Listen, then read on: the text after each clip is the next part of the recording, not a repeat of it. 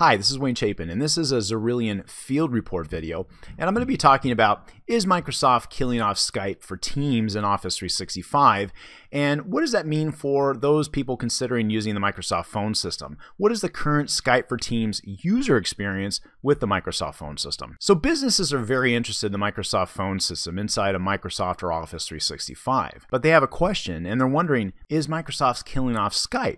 And if we do a Microsoft phone system project with Skype now, will we have to do this project again in Teams when Microsoft's going to force us to use Teams instead of Skype? The first thing I'm going to tell you and reassure you about is your investment is safe using the Skype app with the Microsoft phone system. And here's Xerillion's Teams journey to date.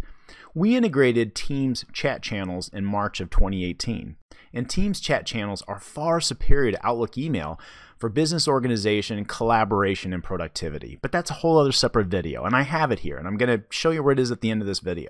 And then, as of October 2018, we were still using Skype for phones and conferencing. Well, then in September of 2018, Microsoft announced that any new Office 365 accounts or tenants under 500 users will not get Skype, they will only get Teams.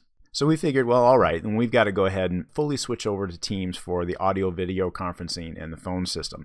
So then in November 2018, we fully migrated our audio video conferencing and phone system into Teams. And here are the results.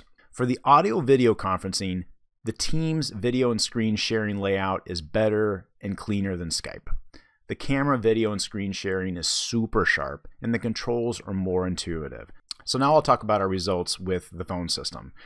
So we are completely switched over to using Microsoft Teams with the Microsoft phone system. But our team's opinion in late December 2018 is that Skype still provides the best phone system experience.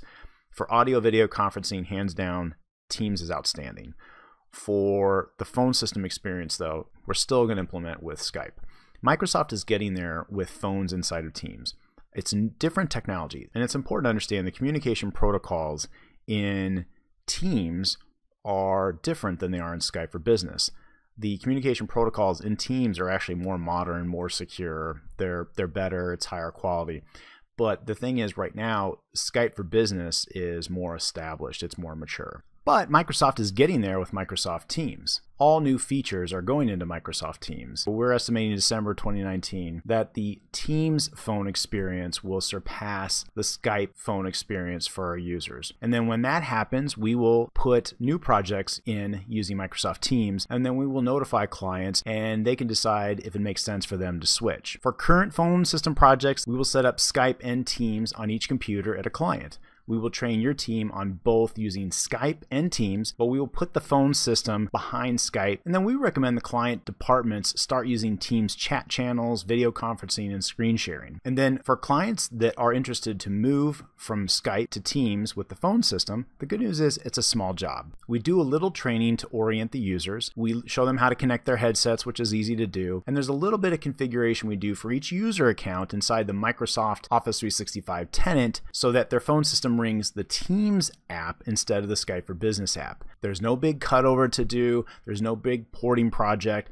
We don't even touch the configuration of the Microsoft phone system. We literally just tell each user account in Office 365 that they now are going to be using Teams instead of the Skype app for the phone system. And it's something we can do over a lunch break. Microsoft is supporting Skype until customers are ready to move to Teams. Microsoft has millions of customers on Skype. Teams is the future, and you should use 2019 to learn how to use a chat channel workspace. So for now, go ahead, get comfortable with the Microsoft phone system, use Skype, you'll have a great experience with it, and then start getting familiar with Teams. Do some training. It doesn't take much. A half hour, an hour of training per user on Teams will send your company in a whole different trajectory as far as workplace productivity. But you need to get comfortable with the concept of using a chat channel based workspace and getting out of those mailboxes. So if you want to talk, right below me is some contact information. You can just email us support@Xerillion.com and you can talk with our sales team and get set up with a call there. Or you can call us at 847-995-9800 and start the discussion. And if you want to dig in a little bit deeper with Teams or the Microsoft phone system, there should be two card tiles on the right of the screen here where you can click on one of those videos and watch it a little bit further. So I hope you found this field report and guidance video useful in your journey into the Microsoft phone system and Microsoft Teams. And a few last pointers, the Microsoft phone system is outstanding, but all that being said, you should begin your journey into Microsoft Teams. See you in the next video.